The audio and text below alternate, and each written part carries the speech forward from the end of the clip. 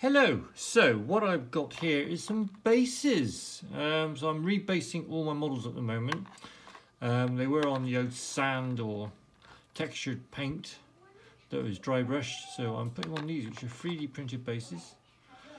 Yeah, I think they're quite nice. I think they kind of give that feel that you want for example, your custodes. So that's the end result. So what I'm going to do is I'm going to... Oh, hello, daughter. Not now, darling. Maybe later. Okay? I want it. I'm doing a video. So what we're going to do is we've got to start with the bases, and I've sprayed them black from above, and then I've gone over them with I think it's Black Templar contrast, but just a black paint, just make it proper black.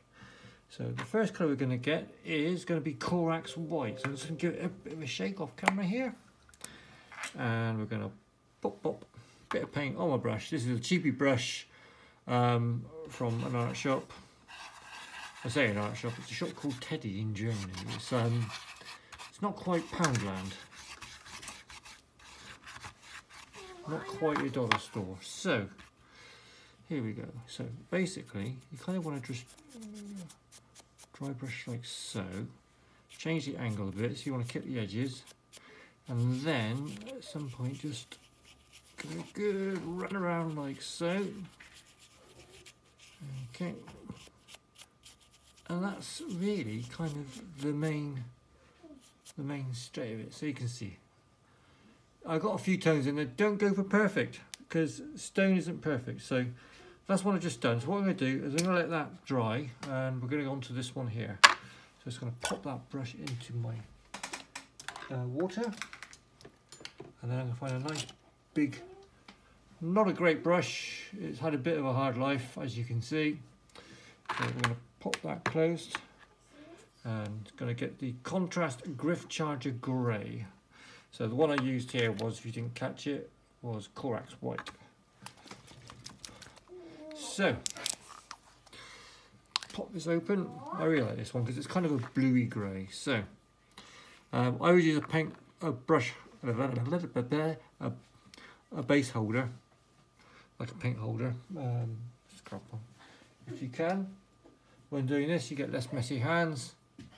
So you can see I've got a lot of them to do, but for this I'm just going to show you the one, and then that way I've got a record for when I have to do some more in the future as well. So you can see on here there's some stones. So what I'm going to do is I want to paint around those a little bit, and just get into there.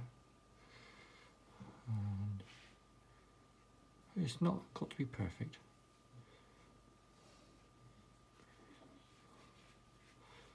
You can go over this bit if you want, but on this particular one, I'm going to, some of them I go over that bit, some of them I just leave it, and I'm going to leave it on, I'm going to paint over this one on here. Sometimes it's just a choice of how you feel at the time. Okay, and I'm actually going to leave this bit up here completely untouched. That way it gives you a bit of a contrast between the two colours. I tried a few different shades. I went for like a bony colour at top and stuff like that, but it just didn't really work. So pop that there. The next thing we do is we get some of this. This is Contrast Skeleton Horde. Let's give it a bit of a shake off camera, and pop it up here. So this is going to be your, I don't know what you call it, detritus, your dirt. So it's going to pop it in here, and like I say, is this going to, we're just going to run it across the bottom there, just so that's where the water collected maybe. Bit on there. So we left these ways.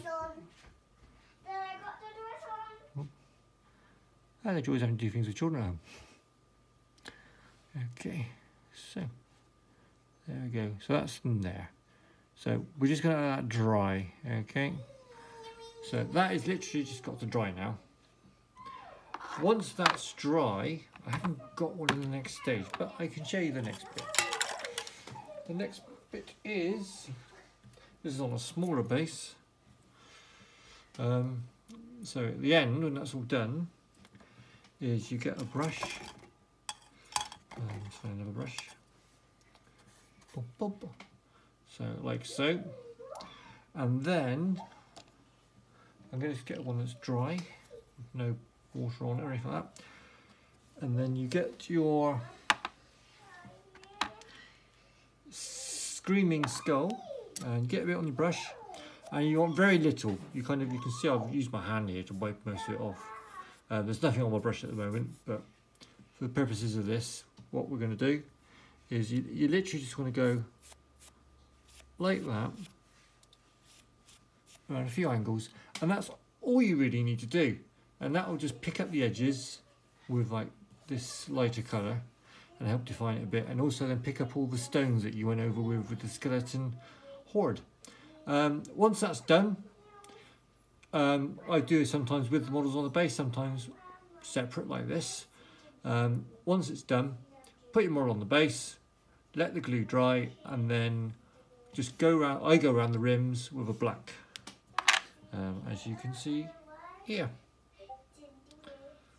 Just a nice black, and because you've done all this dry brushing and whatnot, you can see on this one here that has not been painted black, hopefully, that the edges are kind of, it's a bit mottled from the brushing, and that just helps pick up the black, so you can just do it in one coat. But like I say, that will eventually dry, and then you give it a little dry brush and it will turn into that. It is that simple.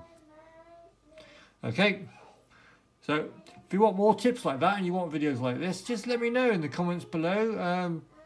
Give us a like, give us a subscribe, make some comments, tell me your favourite food or your favourite colour of number. I don't know, just tell me anything, because if you comment, it kind of helps the algorithm, and then the more it helps the algorithm, the more videos I can be convinced to do.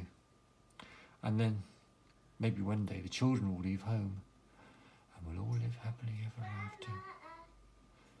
On a positive note, I'm going to do a video on how I paint my custodes. And a video on how I paint my sisters. And they're a slightly different way of doing them. Right, anyway, for now, ciao, bye.